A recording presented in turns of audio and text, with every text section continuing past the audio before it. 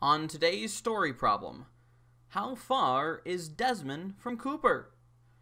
Desmyn kicks the soccer ball in the shape of the equation y equals negative x squared plus 16, where y is height in feet and x is distance in feet.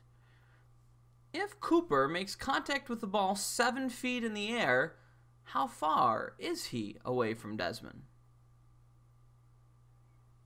If you said 8 feet, you're close, but not quite there. Let's solve for x by factoring when our height is 0.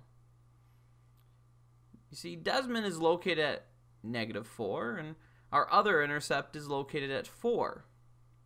So it would be 8 feet if Cooper made contact with the ball on the ground. But Cooper was so excited to get to the ball, he had to jump to the height of 7.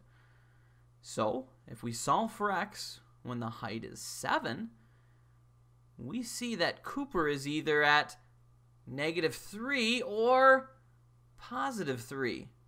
And soon, selecting only 3 because this only makes sense. So the answer to our story problem of the day is that if Desmyn is at negative 4 feet and Cooper is at positive 3 feet, then they must be 7 feet away. Whew! Another crisis diverted. Tune in next time to find out the velocity at which Josh gets beamed in the head on Story Problem of the Day.